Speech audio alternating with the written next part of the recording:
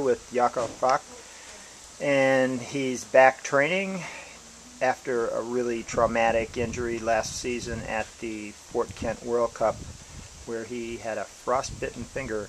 Jakov, can you tell us about that injury and how it happened? Oh, it happened on the last race in Fort Kent, on the individual race. I was lucky to shoot 4 zeros that time, but when I came to my room I saw that something was wrong, and the doctor said that I got 3rd degree frostbites. So the 4th degree would mean that they would cut it off the same day, so it was very bad for me. Did you think at that point that you still might make it to World Championships? Yeah, of course.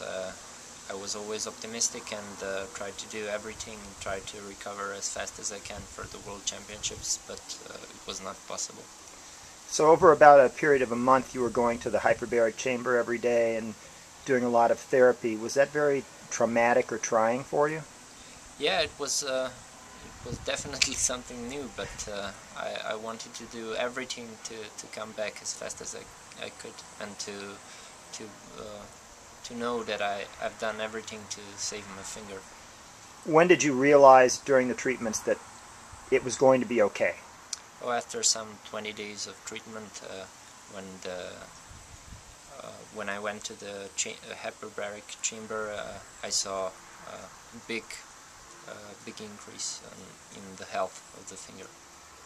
So eventually you lost all of the skin on that finger. Was that a pretty scary time? Yeah, it was scary, like in Terminator movies, when they peel all of the skin from your finger. It's not a pleasant feeling. So now we're first part of September and the finger's okay. Yeah, it's working perfectly.